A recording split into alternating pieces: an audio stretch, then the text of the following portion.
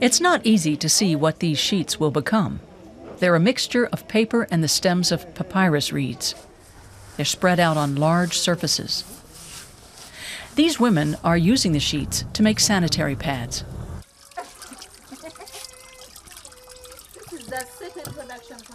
The need for sanitary protection is huge, especially in schools where hygienic conditions are bad.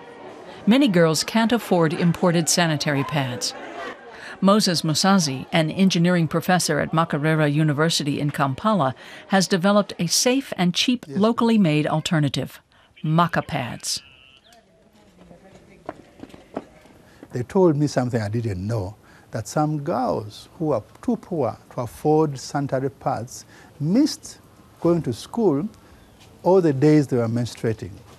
That means 3 to 5 days in a month, they wouldn't go to school. Progressively, they would perform badly and then drop out of school without completing education.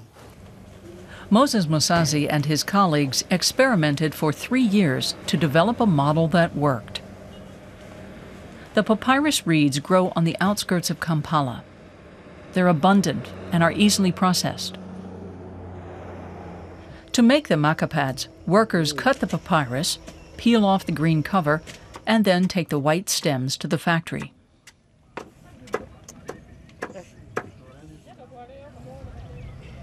The work is done by people who live next to the fields. The MakaPads project is aimed at creating jobs for the needy.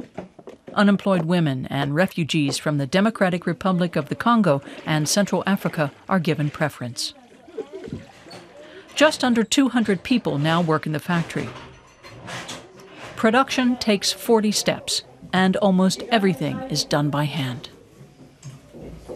The idea was to employ as many people as possible and using as little energy as possible. Therefore, we use the sun or solar in the production, but to employ many people out of it. They've been making the MakaPads in Kampala for 10 years. This is already the third production site. Julie Nakabula has been there since the beginning.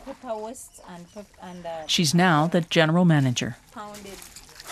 Yeah, it's really funny that being a man, he has been able to invent a sanitary pad which he does not obviously use for biological reasons, but then because he's a genius in innovations. Moses Musaazi derives inspiration from his immediate surroundings. My side as a father, MakaPads has made a huge impact. First of all, my daughter and wife use MakaPads, but most importantly, that they are very proud of me for having been able to innovate something out of what we call grass, that is papyrus, into a product. They're so cheap that not only Uganda's schools, but also the UNHCR refugee organization wants them. My future plans for the MakaPads are twofold.